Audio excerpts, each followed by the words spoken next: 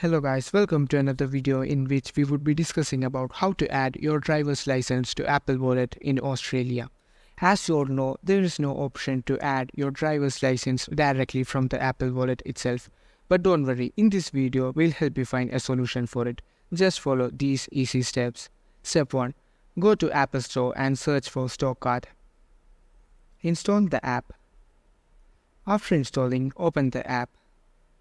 You'll be able to see the most frequently used cards by the users on the home page. Click on the Add button on the top right corner. Select Other Card. Now you can scan your card via the front camera or enter your card details manually. After doing this, click on Save.